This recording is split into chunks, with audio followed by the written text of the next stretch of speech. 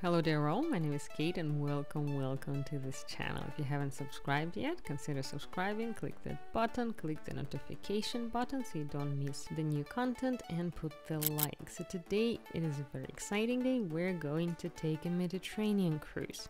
We're going to visit 10 cities within just one video. This is going to be a long video.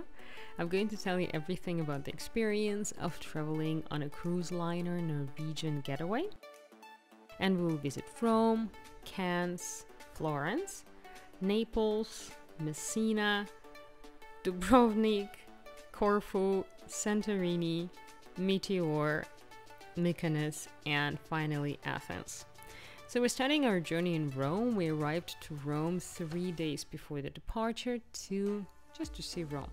We're not very lucky with the weather, but well, it is what it is. So the city on 7 hills and the ruler of the whole earth, as the ancient point called Rome. Rome is the capital of Italy, the eternal city, one of the oldest cities in the world, the ancient capital of Roman Empire, one of those cities that probably everyone should try to visit at least once. Rome is located in the west central part of Italian Boot, the birthplace of Latin language, which was widely used in antiquity and today is preserved in medicine, for example. The legislation of Roman Empire served as the basis of creation of modern Western law, so something to be grateful for to Romans. Today, Rome is one of the most visited cities, undoubtedly due to the huge number of historical and architectural monuments of different eras. It's a real open-air museum. Most of the things you find in the city are part of the UNESCO World Heritage List. And it would be a folly not to mention the wonderful Italian pizza. Would definitely recommend trying one of the best Italian pizzas are in Rome or Naples for that matter, but Rome presents you with pretty decent options as well. So Rome brought us a huge grandeur of palaces, cathedrals, charm of Baroque fountains, power of the medieval castles. Here you'll probably find some of the best museums and art galleries in the world. And a little bit about the history of Rome. According to the legend, Rome was founded on April 21st, 753 BC by Romulus, one of the royal twins that were fed by the wolf, and named Rome in honor of another twin, Bramus. The rise of Rome began in antiquity during the royal period. According to tradition, there were 7 kings, and Romulus was the first. At this time, first temples and servile wall were built. After the royal period, Rome became a republic and then began the significant expansion of the Rome state, strengthening its powers. Roads were laid, magnificent temples and palaces were built, culture, crafts and architecture were developed, and the Roman Republic became very powerful. And as they say, the rest is history. Rome became one of the most powerful empires of the ancient world, and its collapse led to the medieval times, or the Dark Ages as we call them. Not so dark actually if you look into the history, but not today. And now to the exciting part of the journey. We're getting on a cruise ship. So we're getting on Norwegian Getaway. That's the ship of the Norwegian Cruise Line. The company is based in the US. The ship was built in Germany in 2014. At the time of its baptism, so to say, it was the 9th largest cruise ship in the world, with passenger capacity almost 4,000 people and a crew of over 1,500. Amenities aboard of the ship include a variety of restaurants, several entertainment centers, outdoor pools, jacuzzis, open-air movie theaters, and countless bars. The next morning we were already in Cannes. I started it with a quiet breakfast and then took a small boat to arrive to the port of city of Cannes. Truly stunning place, a legendary French resort city known mainly due to the famous Cannes Film Festival that takes place here every year. Being one of the most luxurious resorts in French Riviera, Cannes boasts magnificent landscapes, waters of Mediterranean Sea, outlines of mountain ranges, and famous avenues of stars, beautiful promenade, marina with snow-white yachts, and luxurious mansions.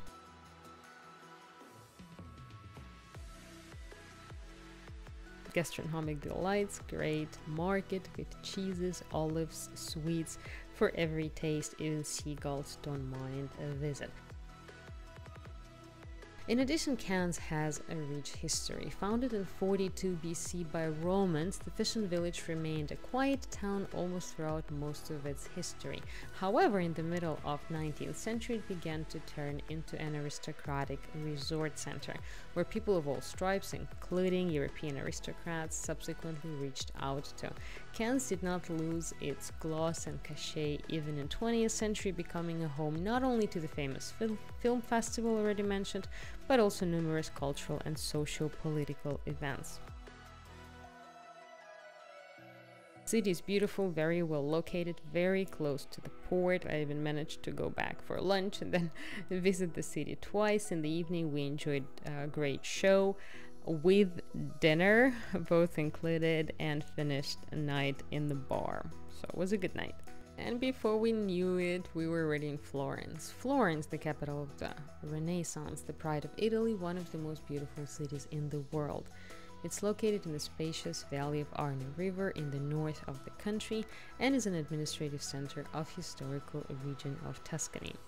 From the north to east, there are Apennine Mountains that approach Florence. The mountains and the Grail Hills surrounding the city perfectly set off the beauty and really emphasize the beauty of the Florentine churches, luxurious palaces, making the landscapes absolutely incredible.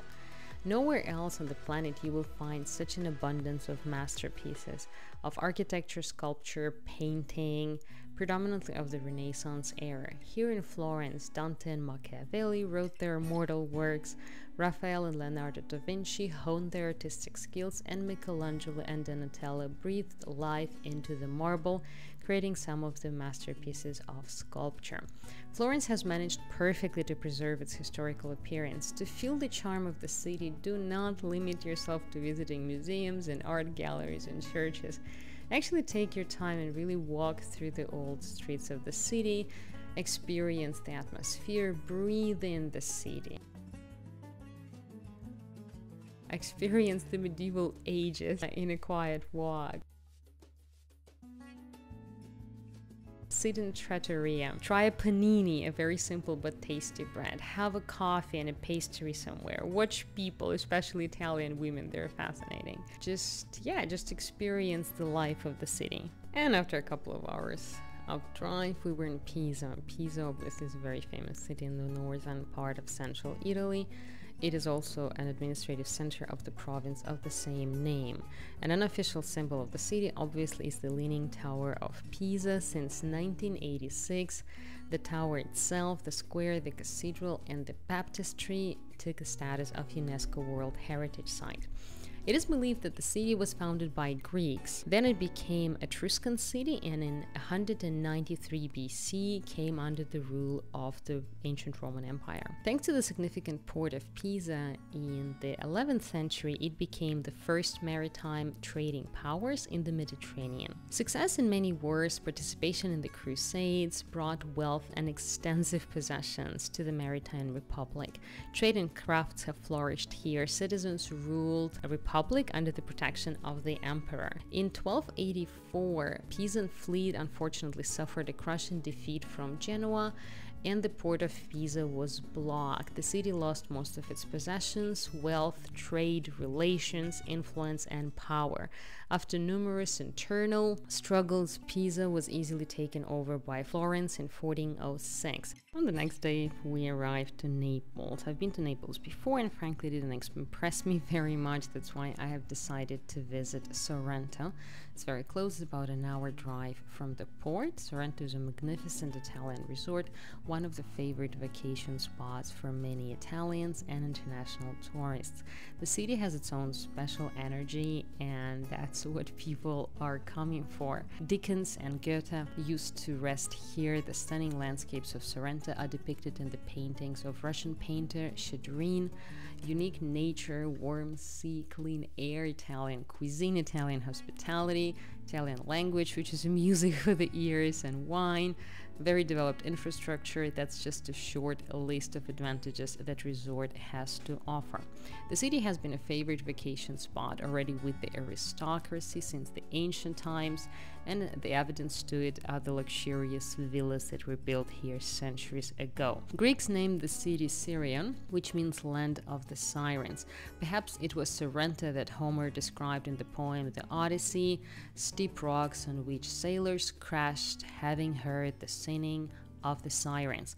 Later the city went under the Roman rule. Sorrento passed into the powers of different people, from Goths to Byzantines to Turks, and in 1860 the city was annexed to Italy and became part of Naples. In the evening we had a really good Indian cuisine and then watched a terrific musical, then finished it up with a rock concert in a local pub. Here I have to say that entertainment is truly great. It's definitely a great deal to get all in one package: the accommodation, the transportation, the entertainment, the food. I would say it's a great deal, at least in my experience, given how expensive all of this would be if I were to purchase it separately. So in that sense, cruise actually offers a great advantage to travelers. So we are in Messina. To be precise, we're actually in Sicily and going to visit the province of Messina. It's located in the largest island of Italy and Mediterranean, Sicily. 3 capes give the island a triangular shape, which is why ancient Greeks called it Trinacria. The coast of Sicily is washed by 3 seas: Ionian, Mediterranean, and Tyrrhenian. The most authentic, beautiful, amazing destinations in Europe, place of rich history, traditions, with very picturesque nature and very special way of life. Located at the crossroads of Mediterranean trade routes, Sicily has always been one of the most strategically important places. In ancient times, the island was known as the part of Greater Greece and was mentioned, for example, by Cicero, describing Syracuse as one of the largest and richest cities of ancient Greece, and Syracuse was in Sicily. Sicily is one of the greatest holiday destinations with wonderful southern Italian flair, but what is more important maybe for some is the association with the legendary Godfather. But seriously, well, who hasn't watched the iconic Francis Coppola trilogy, right? Well, I haven't seen it. I actually watched it only after I visited the island, but I didn't regret visiting it. So if you've seen The Godfather, if you haven't, I would recommend watching it. It's a great movie. Episodes of the film were filmed in the 2 neighboring villages, Forza de Agro and Savoca. They're very, very picturesque Sicilian villages that completely charmed me, stole my heart, and I actually really want to return here. So in Sicilian village Savoca that we're seeing right now, the wedding of Michael Corleone took place here. Michael Corleone's first wife lived in Savoca. She was the daughter of the local businessman who owned a bar. So the wedding took place here. The village actually received a decent amount of money after the shooting of the movie, and the city fathers, so to say, spent the money on recreating the beauty of the city, and they certainly have done a very good job. The movie was released in 1972 and immediately became a hit. Godfather trilogy received many Oscars, and many great actors starred here: Marlon Brando, Al Pacino, and John Cazale. Which was super interesting was when we were hearing the guy talking to people who worked with actual actors, who were sharing their personal account on what kind of people these actors really were. So they were pointing out that both Marlon Brando and John Cazale were super fun and were always engaging in parties and talking to people, were more or less very approachable, but Al Pacino was very quiet, very shy, hardly ever spoke to anyone. That was quite interesting, to say the least. In the evening we returned to the boat, had a great dinner, always a cake, a drink, went to our favorite pub, listened to our favorite band. To be fair, it was one of the most eventful, one of the most wonderful holidays I've ever had in my entire life, because they were so eventful, so well organized, and I didn't have to do anything. And now we're in Dubrovnik, one of my personal favorites. Dubrovnik, historically known as Ragusa, is a city of Adriatic Sea in Dalmatia region, southern Croatia, one of the most famous tourist destinations here in Mediterranean. Dubrovnik is the heritage of the world architecture, included in the UNESCO World Heritage List. Oftentimes referred as a pearl of Adriatic, the most beautiful city in the Croatian coast. It was founded in the first half of 7th century, interesting enough, by a group of refugees from Epidaurus and named Laos. Soon the settlement merged with a neighboring Slavic town of Dubrava, becoming the city and then the center of the powerful Republic of Dubrovnik. For a long time it was under the protection of the Byzantine Empire and then under the sovereignty of the Venetian Republic. Between the 14th and 19th century, Dubrovnik ruled as a free state. The prosperity of the city was historically based on maritime trade. Being a capital of Maritime Republic of Ragusa, it reached the highest level of its development in roughly 15th and 16th century, became known for its wealth and extremely skillful diplomacy. A lot of interesting stories about that. Many buildings in the old part of the city tell the glorious past, unique Venetian architectural style. You can see buildings from 14th to 18th century, gorgeous houses with galleries, narrow cobbled streets, squares with fountains and statues. The place is absolutely stunning. The most monumental site of Dubrovnik is the city wall. This is a defensive structure that surrounds the old city along the perimeter. On average, the height is about 6 meters. It's a circular route of 2 kilometers. From here, you have an amazing view over the city and the West Harbor Pier. If any fans of Games of Thrones are here, if you guys hear me, this is the place for you. A lot of episodes were shot here. This was so-called the capital. Dubrovnik is now almost like a pilgrimage for the fans of the Game of Thrones.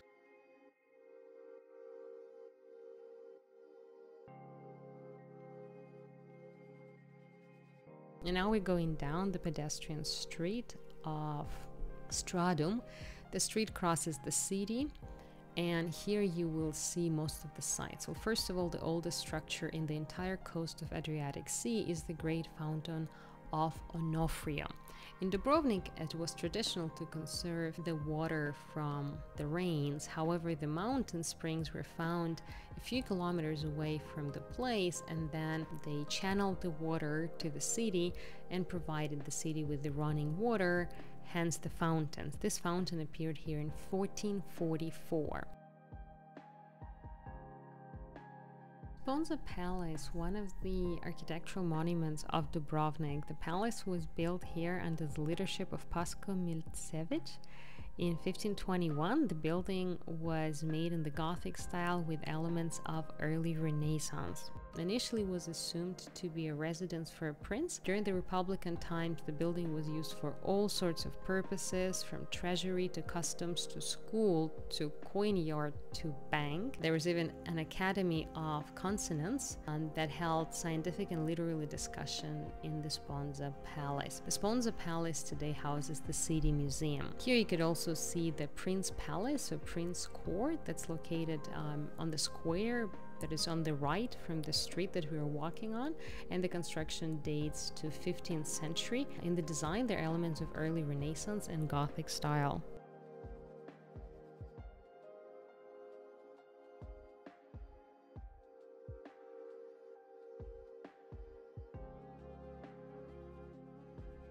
And if you still have the time, walk outside of the city, try to go to the nearby hill somewhere to see the city from above. It's definitely worth the while. Be sure to make it to the cruise liner in time. There are plenty of funny videos online of people running up to the cruise ship, but it is still late. In the evening, we had wonderful Asian noodles and dumplings. It was absolutely great. And then again, went to the same pub to enjoy the music of the same band. The next morning, we had a very luxurious sort of American-style breakfast with loads of tasty thingies. I really miss US. I used to live in the US, so having a very much an American service and American culture and American atmosphere on board of the ship, to me personally, was a huge advantage. So I had an American holiday with European ports, which again, to me, was the best of both worlds. And we have arrived to the island of Corfu, our Greek name Kirkira. It belongs to the group of Greek islands located in Ionian Sea. Ancient Greek myths tell a wonderful story of the island's creation. apparently was founded by the god of seas Poseidon. Having fallen in love with one of the daughters of the rivers, he kidnapped the beauty and settled her on the island that was as beautiful as she was. In honor of his beloved, Poseidon named the island Kerkyra, and since then the place has been glorified more than once in more than one legend. Homer sang it in his poems, and Odysseus stopped here on the way to Ithaca. The geographical position of the island has long determined its military, strategic, and commercial importance, which turned Kerkyra into the arena of very turbulent historical events and military clashes. In the 8th century BC, Kerkyra became a Corinthian colony and became an important center of trade. However, inhabitants of the island rebelled against the conquerors, united with Athens, concluding a military alliance with the great city. After the collapse of Roman Empire in 395, the island remained the part of the Eastern Roman Empire, which later became the Byzantine Empire. It was during the Byzantine period the island became called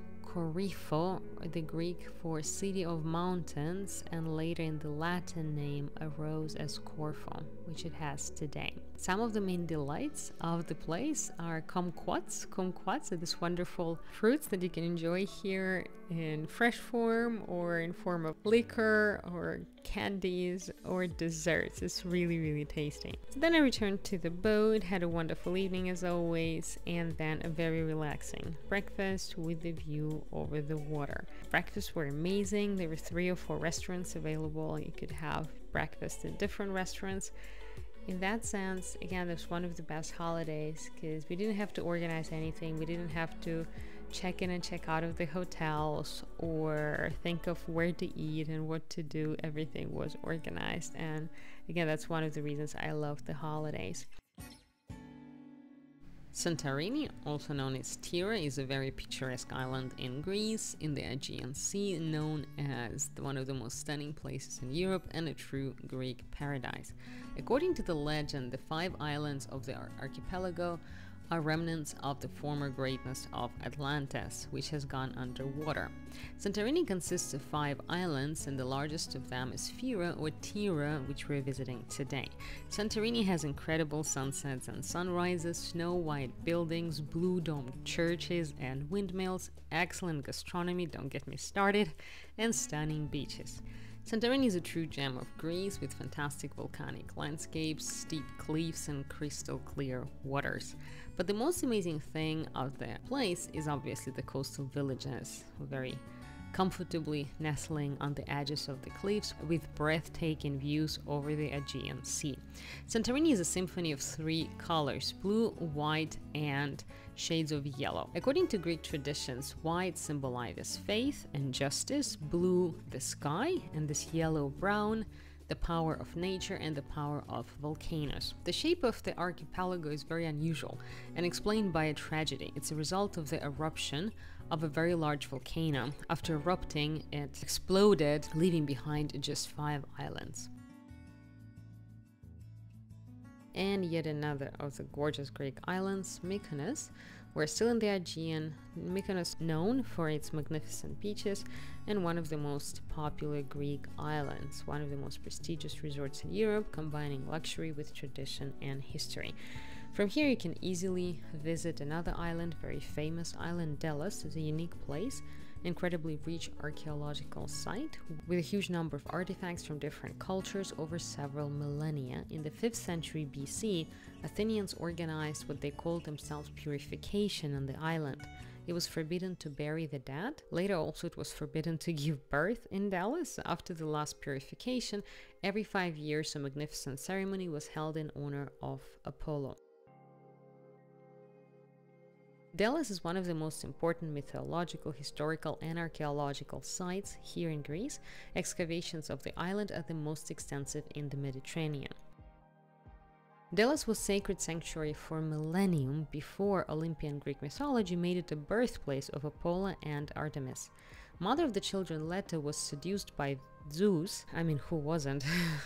Gods seduced other goddesses, nymphs, and mere mortals. And when Hera, Zeus's wife, found out about her pregnancy, she obviously wasn't very pleased. She expelled Leto from all of the places on Earth, so she had no place to give birth in. The only place Leto found refuge was Delos, and Delos was not considered part of the Earth, apparently, because it was discovered by Poseidon, brother of Zeus, to help him and his beloved. Hence Delos. Delos in translation is open or found.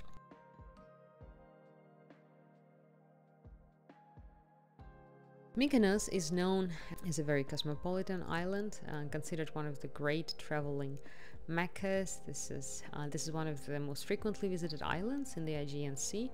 Beautiful nature, again terrific gastronomy, a lot to do, a lot to see. Once again, a symphony of three colors predominantly: white, blue, and shades of yellow. Beautiful windmills. Windmills appeared in Mykonos for the first time in 16th century roughly, and were continuously built in 20th century. As of today, there are 16 mills left, and they're truly adding the beauty to the island.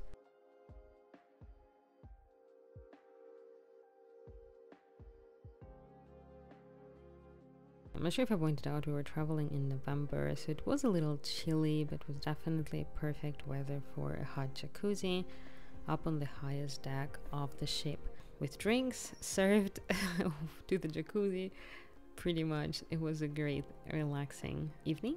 Then we had some drinks at the local bar and seafood buffet. I am a vegetarian, but occasionally I do indulge, especially when there are no good vegetarian options and the only good ones are seafood ones, so it was good. And our final port before arriving to Athens is Meteor. Greece is the world center of Orthodox monasticism, and Meteor is a complex of monasteries located on the tops of massive stone pillars, absolutely stunning.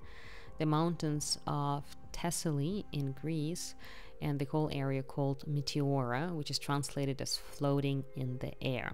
6 active mountain monasteries can be found here. The first mention of hermits in the mountain caves and their places of worship dates back to 10th century. And since 1988, it has been included in UNESCO World Heritage. The monasteries of Meteor attract with their rich history, original architecture, stunning views. A truly unique experience. At the end of 10th century, the first hermits appeared in the Greek rocks of the mountains of Thessaly. At the altitude of 600 meters, they found peace, established life, and equipped special platforms for prayers. Over the years, hermits who lived here isolatedly formed communities and with monastic way of life that later grew into monasteries.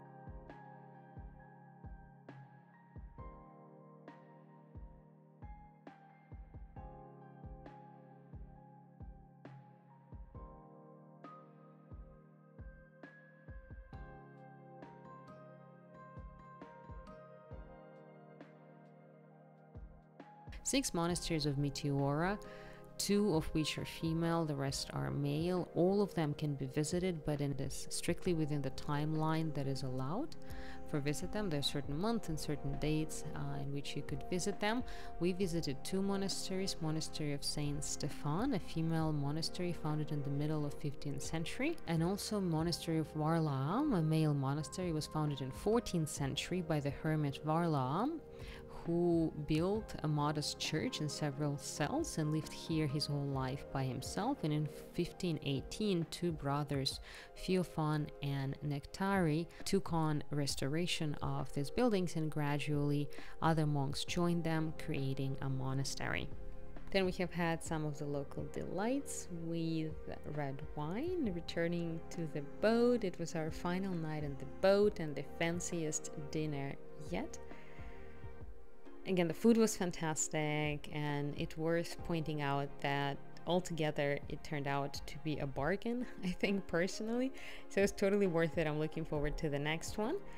The final night was very busy, loads and lots of entertainment. We went to our favorite pub, Then we went to the final concert where most of the artists were performing together, and there it was, the memories of the great holidays. We packed, we were ready to leave for our final port, which was Athens, and we are in Athens. Athens is the capital of Greece, the center of district Attica, which received the name in honor of Greek goddess Athena. Athens is economic, financial, and cultural center of the country, unquestionably a cradle of Western civilization, Western culture, birthplace of democracy. For that alone, the place is worth visiting. The first settlement appeared here as early as 3000 BC. The golden age of Athens fell on the 6th and the 4th century BC, when Plato and Aristotle worked and lived here. The city remained important until the rise of Constantinople and Byzantium.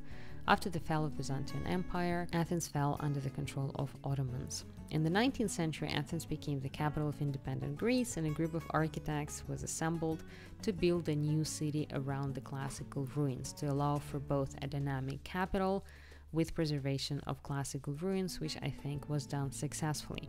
The city has the largest collection of Greek ruins and artifacts. It's a time machine that will take you back to a couple of millennia, but at the same time will provide you a wonderful place for holidays with noisy taverns, great food, laughter, a lot of shopping, and excitement on the streets. You definitely want to visit Acropolis, the sacred hill around which the capital has grown. Acropolis is visible from almost any part of the city. It's the best to go to Acropolis along the street of Dionysus, Areopagite. There you will see the ancient theater of Dionysus. It was here where some of the most celebrated Greek playwrights watched premieres of their plays. And that, my dear friends, would be all that I wanted to share with you about my cruise experience. It was absolutely terrific. Would highly recommend it. If you've been on a cruise or planning to go to one, please do share your experience in the comments down below. Thank you so much for staying with me until the end. Don't forget to subscribe. Don't forget to put the like, and see you soon.